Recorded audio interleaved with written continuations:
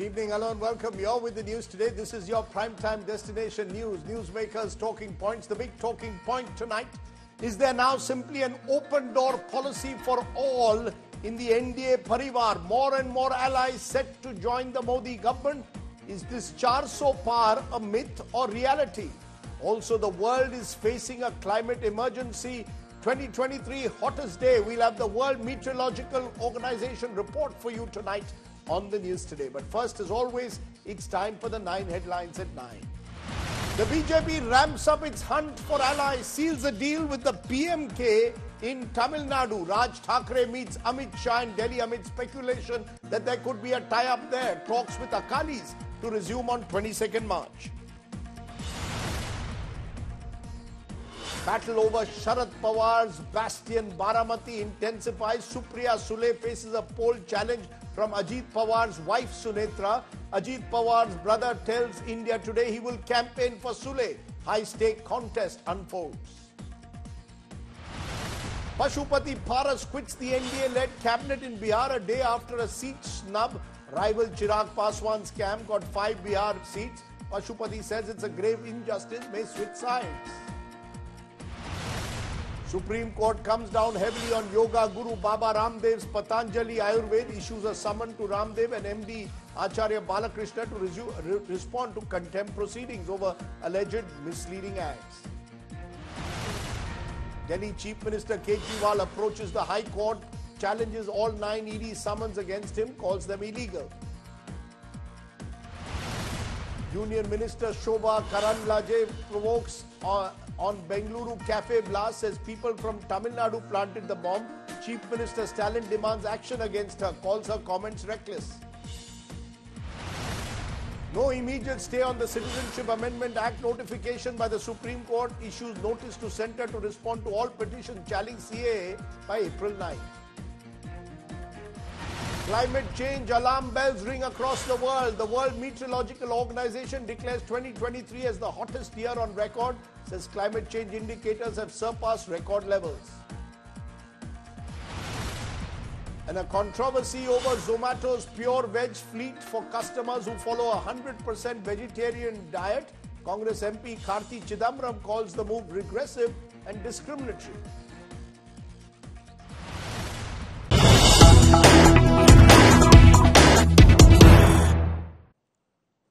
To the big breaking story at this moment, the Congress's Central Election Committee has met a short while ago to decide on candidates for the Lok Sabha elections, and sources now saying Congress has deferred that big decision on Amethi and Raebareli, whether the Gandhis will contest from there.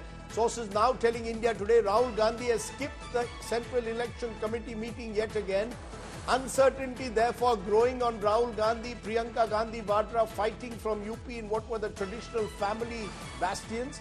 Sources saying that Congress has decided 50 seats across 8 states, but Uttar Pradesh has been deferred yet again. So uncertainty growing over whether Rahul Gandhi will actually contest from Amethi this time against Smriti Irani, or whether Priyanka Gandhi Vadra will contest at all. Rahul Gautam joins us. Rahul, uncertainty over Rahul Gandhi contesting from Amethi, still question mark over Priyanka Gandhi Vadra entering the electoral fray from Raebareli. Many other senior Congress leaders, we are told, refusing to contest, chief ministers, deputy chief ministers. What's the sense you're picking up? Absolutely, Rajdeep. Suspense is looming large over Amethi and Raebareli and whether Rahul Gandhi and Priyanka Gandhi will be contesting from their traditional turf or not. And given the fact that many top leaders of Congress party are refusing to contest and are not keen, on contesting these Lok Sabha elections, this is only adding to the woes as far as Congress party is concerned.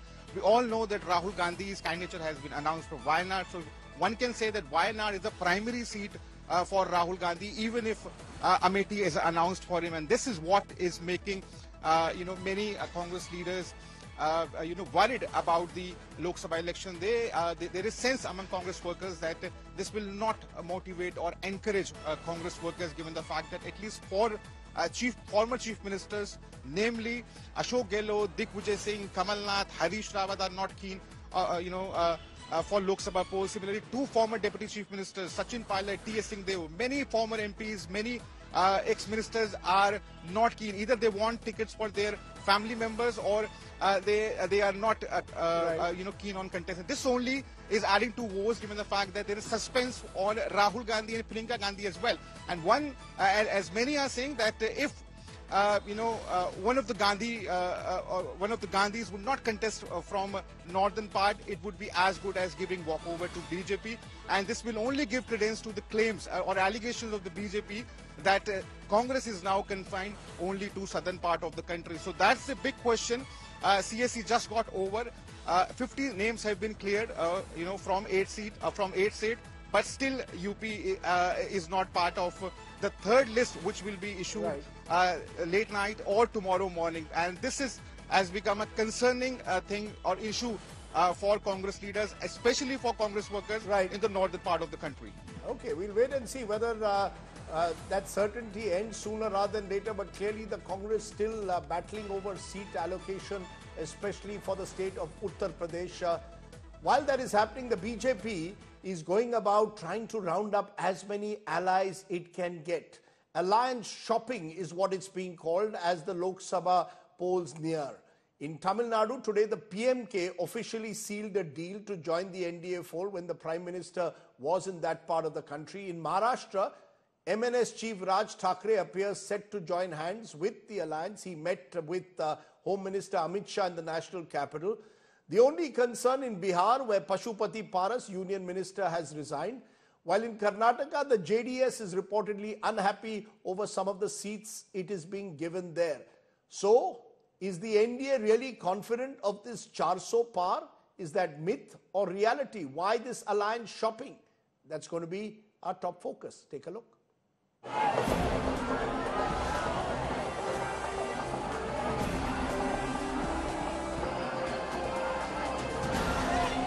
Setting their sights on a third consecutive electoral win, the BJP is actively forming alliances, welcoming both new and former partners into the NDA.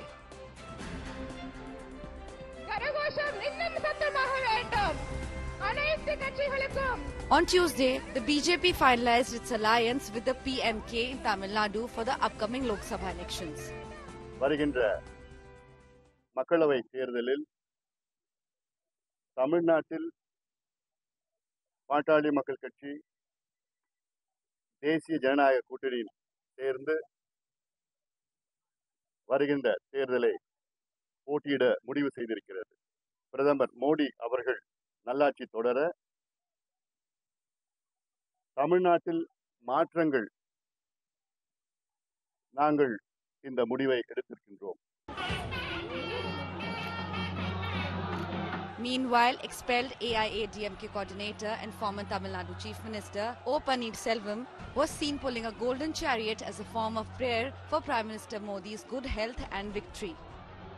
MNS leader Raj Thackeray met Union Minister Amit Shah, hinting at a possible alliance for the Lok Sabha elections in Maharashtra. Negotiations for seat sharing are ongoing between the JDS and the BJP for the Lok Sabha elections in Karnataka. We have clearly stated, we have clarity, because this is a nation election, this is a national election.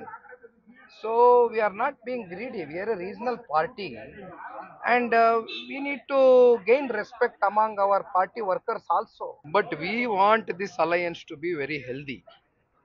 We don't want a repeat of 2019 which happened with Congress, because this is more of a natural alliance when it comes to the ground.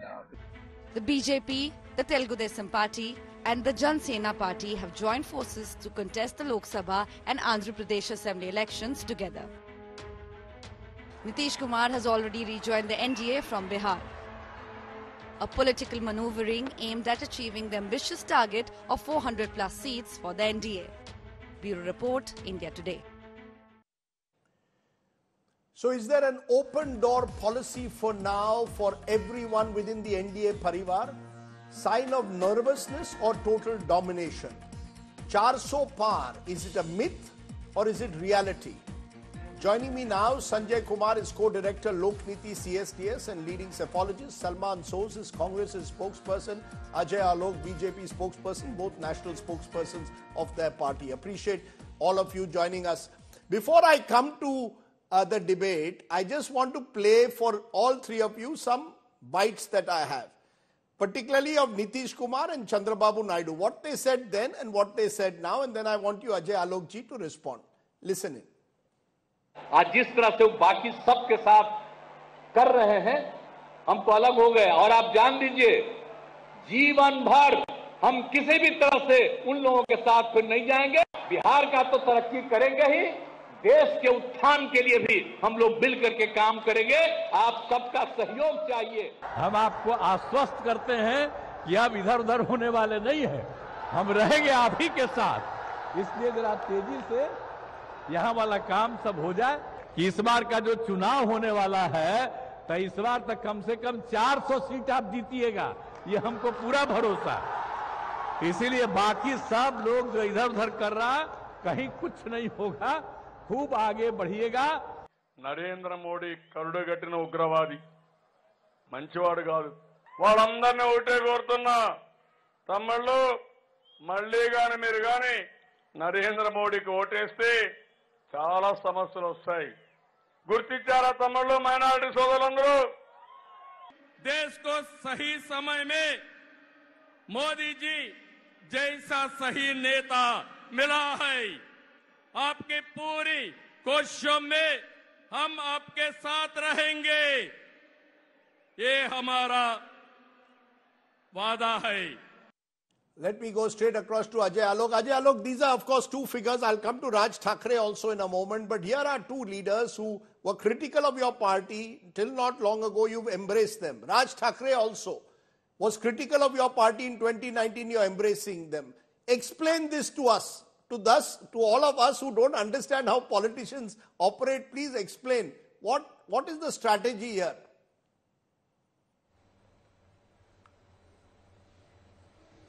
Well, there is no strategy as such. I can see with the change of words from the leaders what we have shown right now, the anxiety level of Rajdeep is increasing. मेरा कोई मेरे life में nothing of कोई that बदलाव sort. नहीं See, आएगा, but I want an it's- explanation. Explain what is the strategy of shopping Okay, for okay. allies? Okay, Are okay, the yeah, I'm allies giving coming you- to you? I'm- You are I'm- going I'm- to them. I'm giving you. Yeah, I'm giving you an explanation. See, Rajdeep, whenever we visit a tailor, right, we are always confident and we have trust in that tailor that the tailor will stitch the suit very nicely, that will fit you. So, what you were saying that hunting for allies or gathering allies, no, it's not. Alliance is always about stitching an alliance. And how this alliance stitches, it's always stitches when a tailor is very good and you have trust in that tailor. That yes, it's going to fit me and it's going to be perfect. The leadership of Narendra Modi is as such that it suits everyone. It's like 1 + 1 becomes 11. So people have realized this and they are coming to us and we are open about it. We want to be perfect in every state. So if there is any possibility of an alliance which can help the NDA grow, the BJP grow and the ally grow, unlikely in our opposition where everybody is ready to eat the other person. They are not So it confident of doesn't each matter other. They what don't have they've a said mutual about trust within Mr. each Modi other. in the past? That doesn't matter at all? Well, if they have said something about Mr. Modi in the past, they are regretting it and they are just changing their tunes. So should we live in the past or should we live in today? Okay. That is the question. We you are know- not into the legacy of Congress that we have to live for the last 60 years we have been in power. No. We have to create another 60 years for ourselves. And for that, we need to be in power so that we can deliver to the people and we can win the trust of the people. And mark my words, another 40, 50 years belongs to BJP. Can I bring in Salman Soos on that point? Here is Ajay Alok saying, look, the BJP is flexible in a way.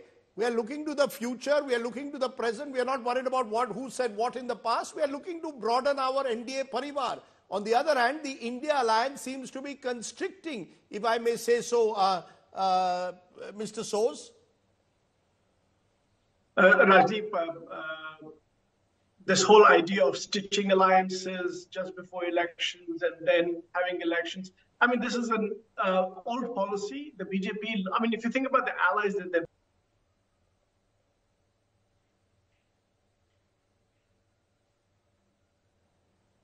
Sir, you're mute. Sir, you're on mute. Mr. Soos, you're on mute. Sorry, Rajdeep. Yes. I was just saying that the BJP's alliances just before the election, I think, is a sign that they really need some help, because if you remember, they can keep talking about how they want to stitch alliances and create a suit boot ki sarkar, stitch suits. But the fact of the matter is that if you look at their history, J&K, the People's Democratic Party, nowhere. Punjab, Shiromani Akali Dal, nowhere. Haryana, JJP. Maharashtra, Shiv Sena, they broke Shiv Sena. They went after NCP. Karnataka, JDS, they're having problems. They had problems in the past. Tamil Nadu, AIADMK. Andhra Pradesh, Jagat Reddy has been basically, totally left on the sidelines, because even though Jagat Reddy helped BJP consistently, but now they're with Chandrababu Naidu. In Bihar, sometimes with Nitish, sometimes with Chirag Paswan, sometimes with Pashupati Paras, and all those things. They tell the people of this country that the BJP's policy of divide and rule, that's what it is, divide and rule. Why? Because then they want to do hafta vasool. Divide and rule, hafta vasool. You're saying it's divide, you've given us a one-liner, divide and rule, hafta vasool. Okay. They do this through enforcing defections, ED, IT, including the tainted. They complain about people, they say they're corrupt, then they bring them back in. Look at what they did with Ajit Pawar, look at what they did with the Chief Minister of Assam. Then commit Bhrashtachar indiscriminately. CBI. This is what these people are.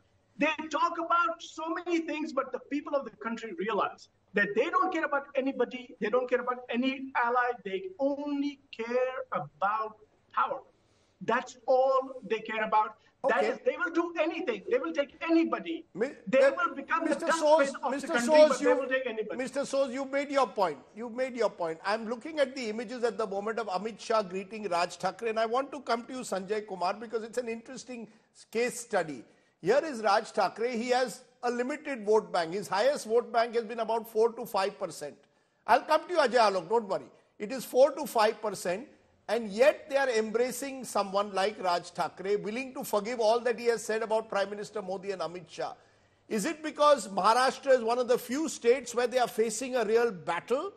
Or is the BJP looking just to demolish the opposition at all stages? Is it a sign of nervousness, or is it a sign of trying to totally dominate the politics of this country?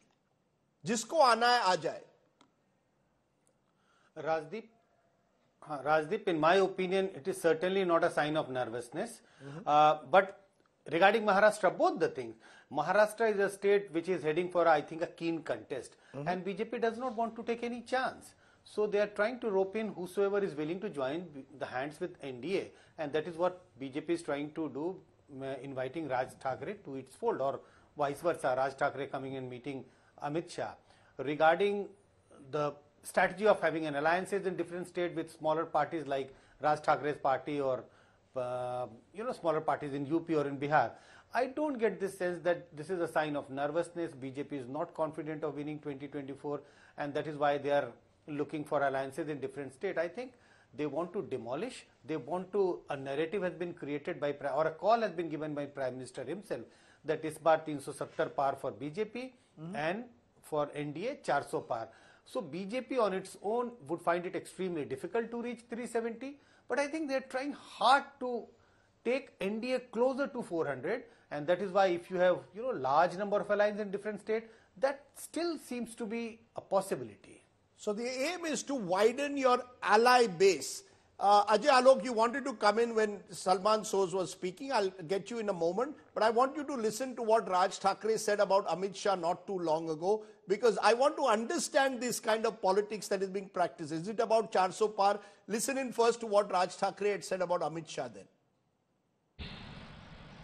यानी मैं परसों किसने कहा था वो उन्हीं के एक मंत्री है, उनका एक स्टेटमेंट मैंने पढ़ा था। उन्होंने कहा कि अच्छे दिन की बात हमने कभी की ही नहीं थी। अभी कर लो बात। उन्हीं का एक मंत्री बोल रहा है कि अच्छे दिन की बात हमने कभी की ही नहीं थी, वो सोशल नेटवर्क पे चल रहा था बोले। तो इनके होर्डिंग्स क्या लगे थे? तोमर कोई जी तोमर जी, उनका ये स्टेटमेंट है। अमित शाह अभी बोल रहे हैं कि 5 साल में अच्छे दिन नहीं आएंगे, उसके लिए तो 25 साल लगेंगे। अरे पहले कहा आपने 100 दिन में अच्छे दिन लाएंगे, अब बोल रहे हैं 25 साल लगेंगे। ये ना, इसका मतलब ये है आपने जो कैंपेन किया लोगों को बेवकूफ बनाया, तो उसके ऊपर बात ना करें। आप कहते हैं कि वो झूठों की पार्टी है। किसकी? बीजेपी ये झूठों की पार्टी है, झूठ बोलने वालों की पार्टी। बिल्कुल, तो दिख ही रहा है। You want to explain, therefore, that someone who uses strong words against you, you're embracing it. It's a sign of flexibility, some will say, Ajay Alok. Others will say it's a sign of pure opportunism. What is it? I will neither call it opportunism nor I will say that we are too much tolerant. No. It's a change of their hearts. Why don't you understand? And if you keep on dwindling in the past, you won't be able to improve your present and you cannot look into the future. And this is the problem with my friend Salman. He's not looking into the present. For the 3 minutes he spoke, he kept on speaking about BJP, but not a single word, a single line about the Congress party. That what is happening to Congress? As a ruling party, we are worried about Congress party. Nobody is ready to contest from their tickets. Tickets are being returned. I can name you the line of list of constituencies that they are not able to get candidates. In UP, all 17 constituencies, they'll have to take a loan from Samajwadi party to contest. They don't have a candidate. May it be Lucknow, may it be Varanasi, may it be Amethi, Raebareli. Today we have seen Ahmedabad, Patna from where I come. They don't have a candidate. If this is the case with the Congress party, and Salman does not have a word for Congress party, but he has all the thesis and all the PhD done on the BJP, that what BJP has done, how BJP is opportunistic, how BJP has utilized. Well, if we are opportunistic, that's because we are in politics. Okay. And politics is using opportunity, not wasting opportunity like what your leader does. Okay, that's, we will use every opportunity. Why won't we? We are in the business of politics. We are 24/7 into politics. Can I therefore turn from the past to the present, Salman Soz, because I want to play what your friend Shashi Tharoor has said. Remember, Mr. Shashi Tharoor is Dr. Shashi Tharoor contesting from Thiruvananthapuram. The left, which is part of the India Alliance, is contesting against him. Listen to what Dr. Tharoor said today. Rahul Gandhi is the sitting MP in Wayanad. I am the sitting MP here. Last 2 elections, the BJP came second. If they are really so concerned about opposition unity, why are they undercutting my vote by running a candidate whose campaigning has been entirely against me? I have not heard the left speaking against the BJP. They're speaking against me all the time and trying to take away, for example, minority votes, Muslim votes and so on. This is a tactic which can only help the third party, namely the BJP. So I'm asking the CPI, what are you talking about? Why are you doing this here and then demanding alliance, Dharma and Wayanad? Be consistent. That's my message. That's the point, Salman Soz. The BJP is bolstering its ranks by adding allies. Whether you call it opportunism or not, you are a divided house. The left and you are fighting each other bitterly in Kerala. Trinamool Congress and you are fighting each other bitterly in Bengal. What's the message you are sending out? Well, just because you played Shashi Tharoor's clip out there, let me tell the country that Shashi Tharoor is going to be a 4-time winner in Thiruvananthapuram, and he's going to win by a bigger margin than the last time. So we're not concerned about that seat at all. In fact, in Kerala, if I'm not mistaken, no matter what the left does, no matter what BJP does, we are going to win, in my estimation, 15 seats like we did last time. No, but Ajay Alok is saying there are different seats where Congress is not even getting candidates at the moment. No, you can't run away also from that. Ajay Alok should worry about his own party. Their party people in Delhi had to, actually their former minister left politics. I don't want BJP anymore. I don't want anything to do with politics anymore. That is the BJP. BJP's, like I said, BJP's policy is about dividing India. And they don't care about what happens to India. But as far as the Congress party is concerned, we have alliances, strong alliances in state after state, and we've already decided on our distributions. We have done that in Bihar. We have an agreement in Maharashtra. We still don't know your UP list.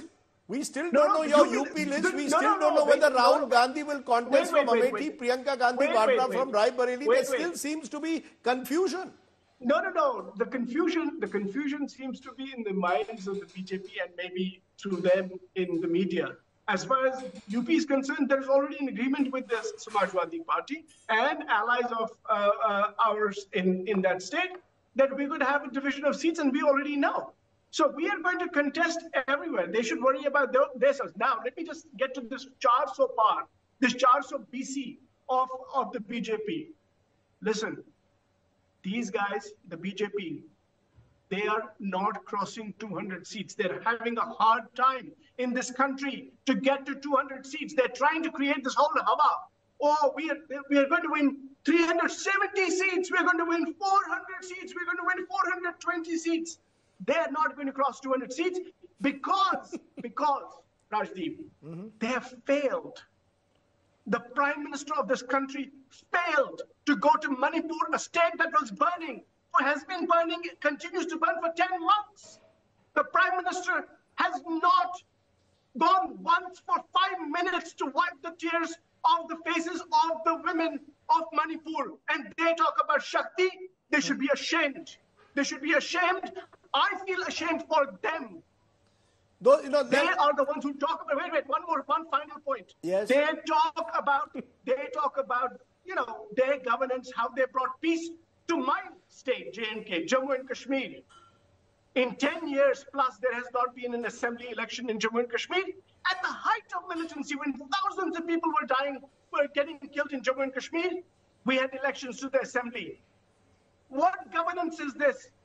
Their failures. The people of this country know they have not been able to get the 2 crore jobs they promised.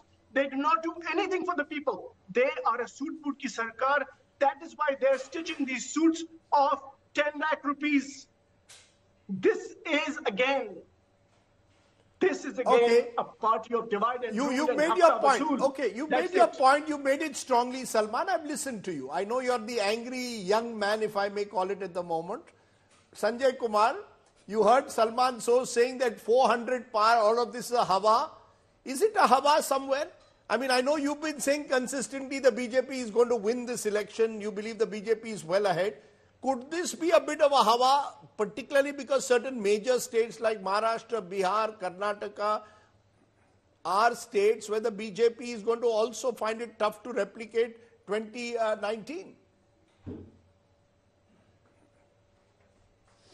Rajdeep, I would not like to go state by state, but overall, yes, some of the state BJP will face a challenge. Like Bihar, BJP and NDA already had 39 out of 40. It will not be easy for them to retain all the 39 seats or even score 40. But still, if I want to say something more about Bihar, but still I don't think that they are going to come down heavily. They might lose a couple of seats. Yes. So yes, there are states which should be concerned for BJP. BJP is concerned, may be concerned about those states. But overall, nationally, we include South, East, West, North. Do I get a sense that there is a hava in favor of BJP? I do get a sense that there is a strong hava, strong wind in favor of BJP. And my own sense is that whatever may come, BJP is certainly going to cross 300 mark. Okay. I don't think that BJP will come close to 370, but I think, in my opinion, BJP is heading for a slightly much bigger victory compared to what they managed to achieve in 2019. Let's leave it there at the moment. Yes, Ajay Alok, if I don't give you the last word, you will say that I wasn't being fair to you. So 30 seconds, a quick response. Yeah, I just want to say that Salman again kept on speaking about BJP, but nothing about Congress. That means, and theatrics could help Congress, it would have, but I think Congress is going into hibernation. Very soon we are going to see that Congress after election will go into hibernation, that's for sure. And let me remind you one thing, Rajdeep. Raj Thackeray coming to our foray is going to be a big challenge for Uddhav Thackeray, because the real heritage of Bal Thackeray is now will be reflected in Raj Thackeray. The core Hindutva vote, what Uddhav has ditched, will be in front of people of Maharashtra for everyone to see. Okay. And there will be a tectonic shift. Okay. In what you said. You're 30 seconds up. You're 30 seconds up. Now 30 seconds to Salman Soz, who's laughing away. This whole idea that Raj Thackeray, whose bite you played earlier, is going to suddenly become Bal Thackeray's successor. This is all, BJP basically trying to tell the people of Maharashtra that, we have an alternative. They keep trying to come up with this. Shinde, now there's somebody else, then Ajit Pawar, and now it's going to be... All of these people can do whatever they want. They're not... I can tell you this, Rajdeep.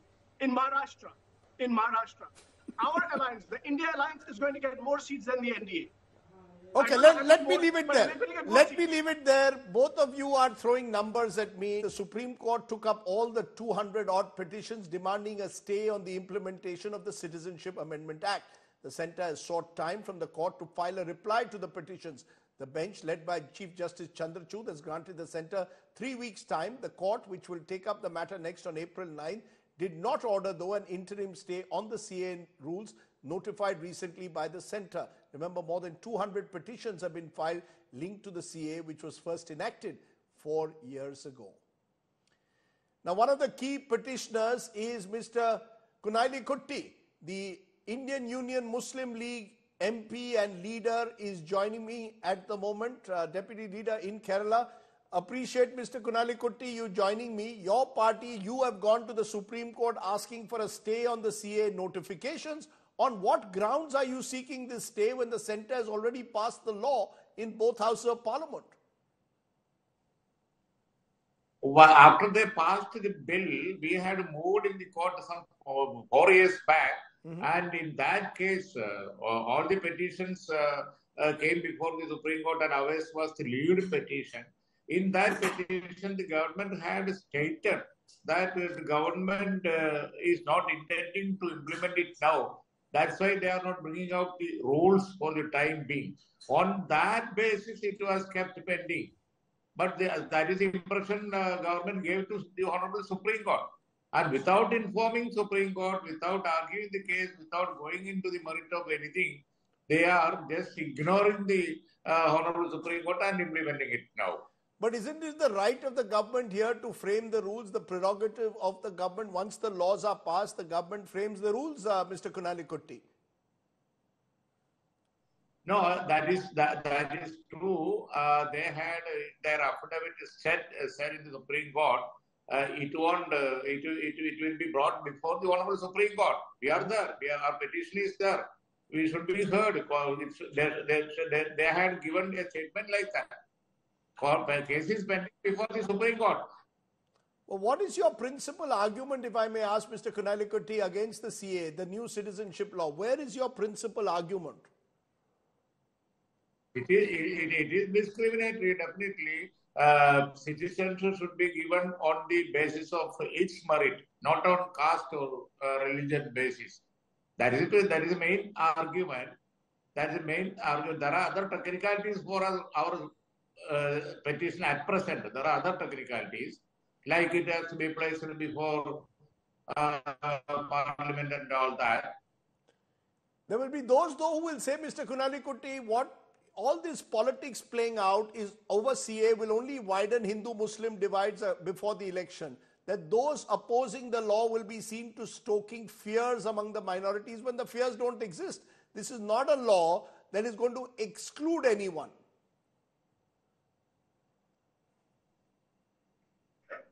While a law is framed, passed by Parliament on the basis of religious discrimination, how will not be there a fear in the mind of the concerned community? Definitely there will be. A particular community will not be given. That is the law. Definitely it will create a fear complex in the mind of the concerned community, and it is against the principle of secularism also. Citizenship on the basis of religion or caste, is that right? It is not right at all. I'm going to ask you one final question, Mr. Kunali Kutty. Do you believe elections are coming up now in a few weeks? Will the CA notification, Mr. Kunali Kutty, be a major election issue, or do you believe that it's not going to play out anymore on the election front? Yeah. That's what everybody went with the people are going ahead with their democratic right, the election. Days before that, all of a sudden, Government of India brings such a law. Is it right? That's what we are going to question in the court. Okay. See, the main question is that our constitution should be protected. Constitution always said that there will not be any discrimination to any particular community. This is a clear discrimination against one community. How far it will go now and how far it will go tomorrow, that is another question. It is not, on the basis of principle itself, it is not right. We are questioning on that basis. Okay, Mr. Kunalikutti, appreciate you joining us here on the show tonight. Let's turn from there to our feature story tonight. And it's about a man who's been making the headlines for the last few days, ever since the electoral bonds controversy broke. There is one company that has emerged the largest electoral bond contributor, Future Gaming and Hotel Services, owned by Chennai-based or Tamil Nadu-based lottery kingpin Santiago Martin. Martin's company purchased bonds worth rupees 1,368 crore rupees since 12th April 2019. The question being asked, who really is Santiago Martin? What are his political connections? Tonight, we tell you that story. Take a look. Santiago Martin, popularly known as the Lottery King, the owner of Future Gaming and Hotel Services Private Limited that runs lotteries in many states, has emerged the #1 contributor to political parties through electoral bonds. Martin's company purchased bonds worth 1,368 crore rupees since the 12th of April 2019. The king of lottery had very humble beginnings. Martin's rise started from his return from Myanmar. He settled in Coimbatore and ventured into the lottery business. As it turned out, Martin has the golden touch. By the 90s, he became the top player in Tamil Nadu. But in 2003, then Chief Minister J. Jayalalitha banned lotteries in the state, claiming addiction to lottery tickets was destroying the lives of the poor. Santiago then shifted his focus to other states. Controversies haunted him. Martin hit the headlines after he gave 2 crore rupees to the CPM's mouthpiece, Deshabhimani in Kerala. Then Chief Minister V.S. Achyutanandan criticized the Pinarayi faction over the issue, forcing the newspaper to return the money. In 2011, Martin had produced a film whose screenwriter was former Chief Minister M. Karunanidhi. Later that same year, Martin was arrested over land-grabbing charges. He spent 8 months behind bars. Martin is currently being investigated by the Enforcement Directorate for alleged money laundering. Assets worth crores linked to Santiago Martin have been seized. The electoral bond disclosures have once again put the spotlight on Santiago Martin. While the DMK has revealed it got 509 crore rupees from Martin, the question now is who else benefited from the Lottery King's donations? As the Election Commission released data on electoral bonds, all eyes fell upon one man from Tamil Nadu, a resident of Coimbatore, called as Lottery King. Though his beginning was humble, his rise was massive, nothing short of a tsunami wave.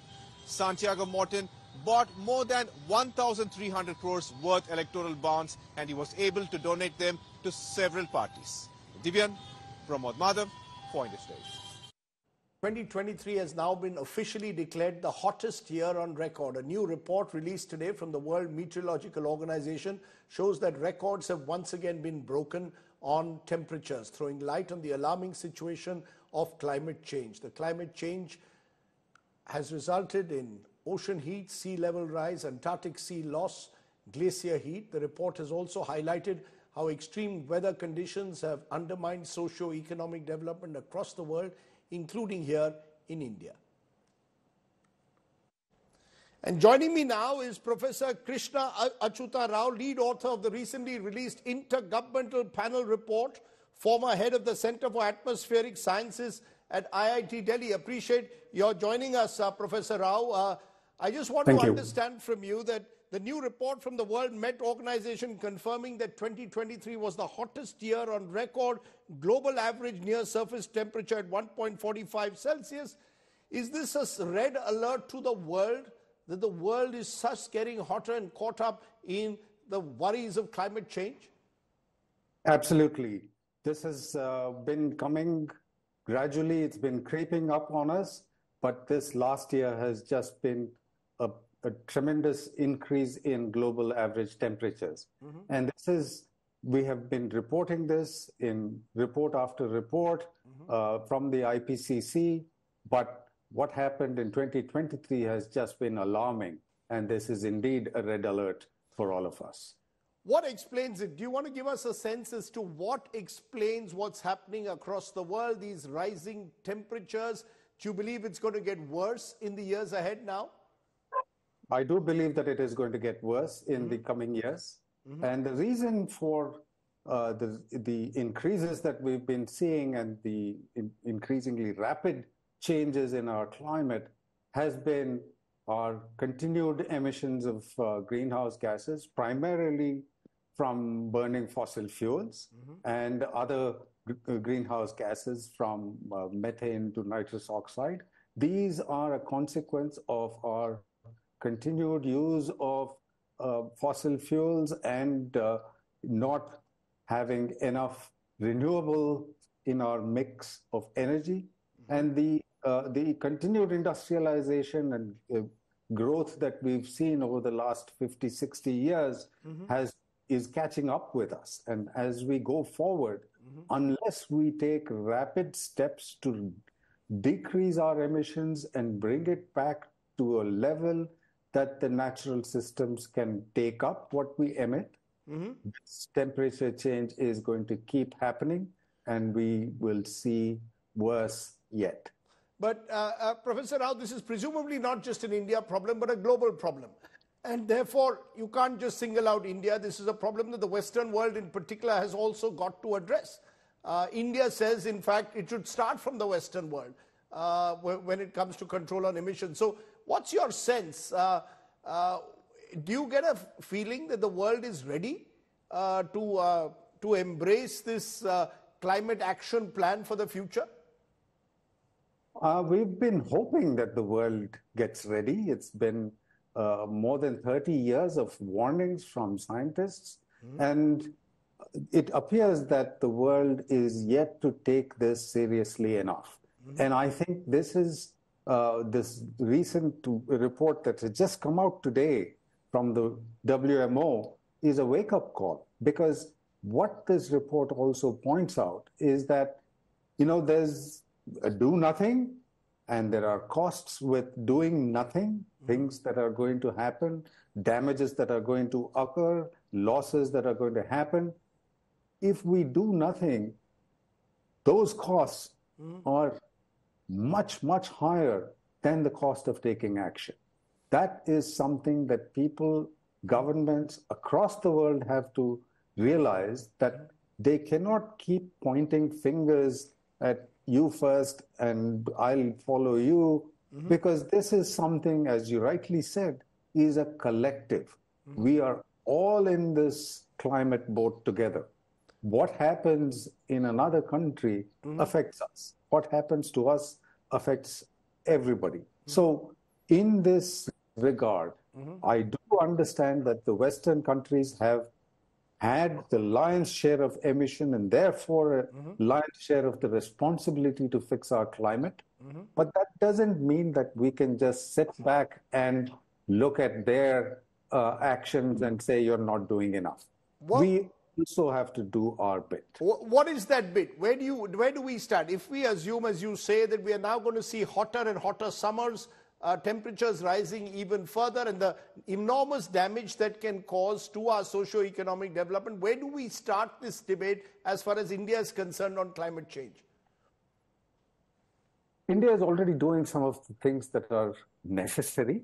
The enormous attention being paid to renewable energy in India, whether it is wind or solar, is indeed one of the key things that needs to be done.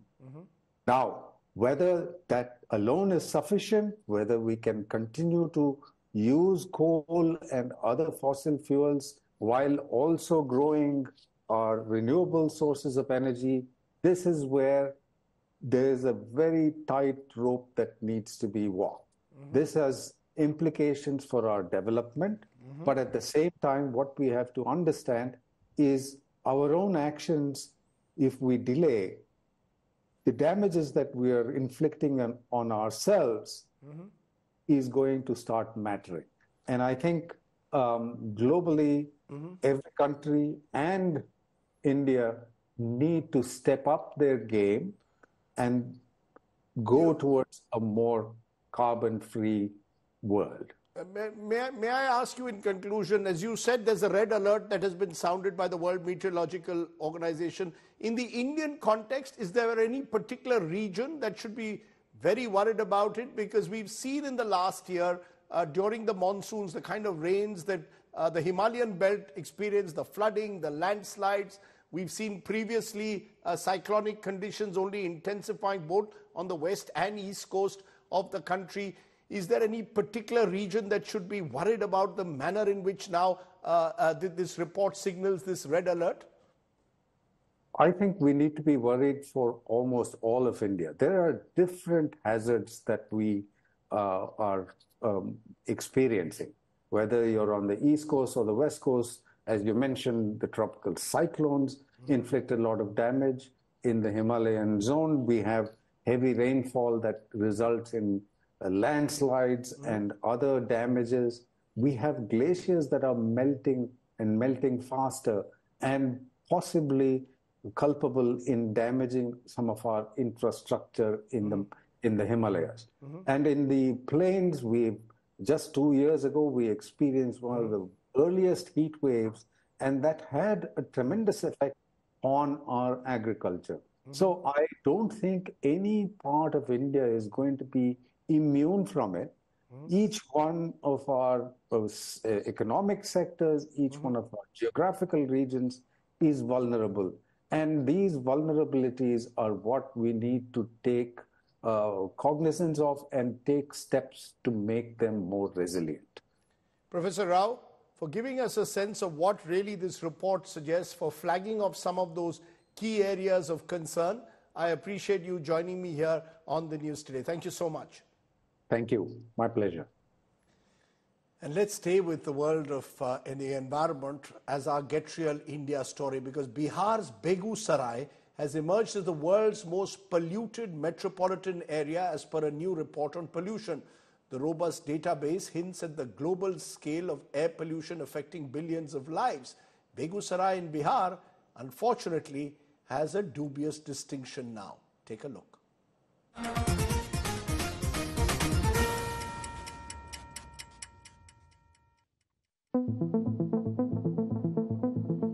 The world's most polluted metropolitan area is in India, and it is not Delhi. The 6th annual World Air Quality Report has identified Bihar's Begusarai as the most polluted metropolitan area in 2023. According to the report, the subcontinent is among the most polluted regions. Bangladesh ranked number 1, followed by Pakistan, and India ranked number 3rd in the list. Pollution in Bangladesh was found to be 15 times higher than the WHO PM 2.5 annual guideline. In Pakistan, it was 14 times higher, while in India, pollution was 10 times higher than the WHO limit. 4th in the list is Tajikistan with 9 times higher numbers. Begusarai in India was most polluted metropolitan area. Apart from that, the fact is that according to this report, the world air quality, these countries are not just the only one that are ranking in the top list. India is still not in the top list of countries. A major cause of concern, because more and more cities are now being added to the air quality monitoring grid. And that's a very good thing that now we are getting the data.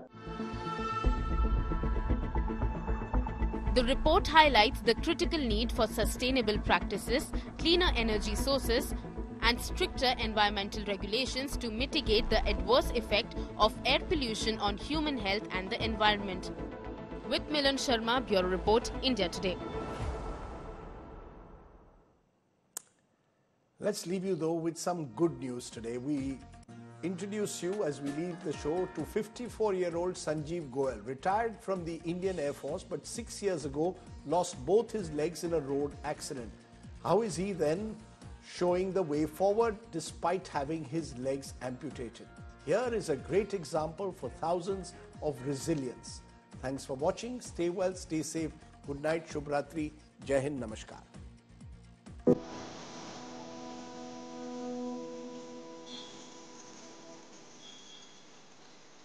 Sanjeev Goyal, a retired IAF officer, lost his leg 6 years ago in a road accident.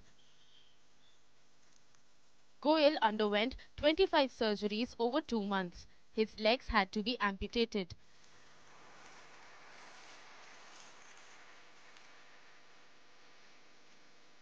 Goyal, however, never wallowed in self-pity. He manages his daily work on his own, setting an example for everyone.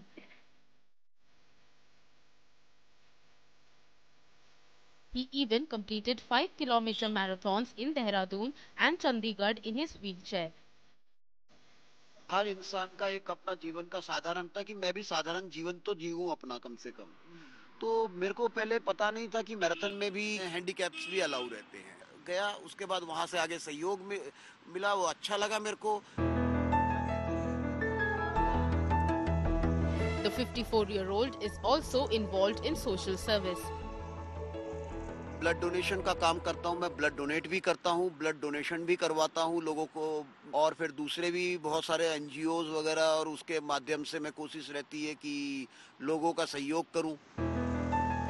Goyal says he gets invited to public events which he finds motivating. Support तो मेरे को हमारी पूरी team से सब पूरा बराबर मिलता है। ऑल ओवर इंडिया में जगह जगह पे हमारे कार्यक्रम होते हैं, और भी जगह जगह बुलाया जाता है, सम्मानित किया जाता है, बड़ा अच्छा लगता है। Despite his struggles, he keeps a positive outlook towards life. परेशानियों और मुसीबतों के बाद मैं ओवरकम करके आया। अब भगवान ने बचाया है तो कुछ सोच के ही बचाया होगा जी। ऊपर वाला कुछ करता है तो कुछ अच्छे के लिए ही करता है। शायद उन्होंने मेरे को चुना होगा कि आगे मैं कुछ समाज सेवा का कार्य करता। With Lalit Sharma, Bureau Report, India Today.